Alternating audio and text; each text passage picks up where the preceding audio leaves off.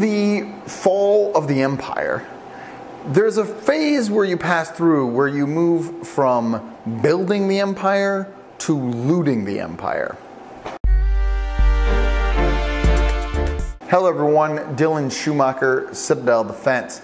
And I've been thinking about this a lot recently, but there comes a time in the fall of almost every empire, at least that I can think of, where the leaders of that empire move from a place where their interests are aligned with the growth of an empire. They are feeding in to grow the empire. And I don't just mean like militarily or like expanding the borders. I mean like internal renewal, industry, right? Art, culture, things like that. Like really building the empire, building a civilization, right? There's a place where the leaders move from contributing to that to starting to loot from those stores that others have built up. And primarily in this context, when I say loot, I mean take the wealth out of the nation, right? When you build that stuff in, civilization, art, culture, industry, manufacturing, right? You're building up the wealth of a civilization and a people.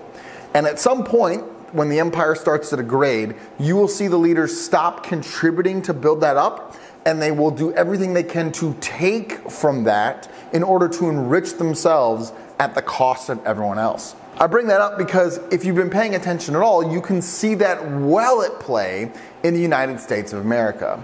The people who lead this country and who are elected to lead and serve this country are no longer interested in leading or serving. They are simply out to loot as much as is humanly possible for them to loot from the nation. You see this in terms of insider trading, which is obviously clearly a rampant problem within Congress. In general, both sides of the aisle, it's horrible and they all belong in prison. You also see this with the passage of huge omnibus bills with billions of dollars being passed and signed into law that no one quite knows where it's going or who gets it or where it ends up. You can look at Ukraine as another great money laundering scheme. There are numerous examples of this where the goal is no longer to build the civilization and increase its wealth. The goal is to take from it as much as you humanly can in as short amount of time as you can in order to enrich yourself. And once you get to that point, you are absolutely past the point of no return. I have yet to see a civilization that has come back from that.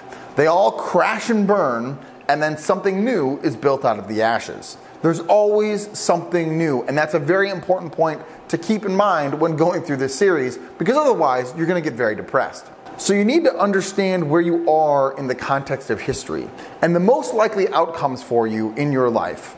And the most likely outcome at this point is that because everyone is out there to take for themselves everything they can, and no one is willing to contribute in order to try to preserve, protect, and build, there's no coming back from that. It's a point of no return. Everyone is going to take until there's nothing left, and then something else will have to evolve or be built out of the ashes. I've been observing this the past couple of weeks in thinking about our government and the way it operates, and as they continue to pass these huge omnibus bills and what have you, that we've just reached this point where the leaders are no longer interested in contribution, and they're only interested in taking for themselves. Plan accordingly. Hope that's helpful. Do brave deeds and endure.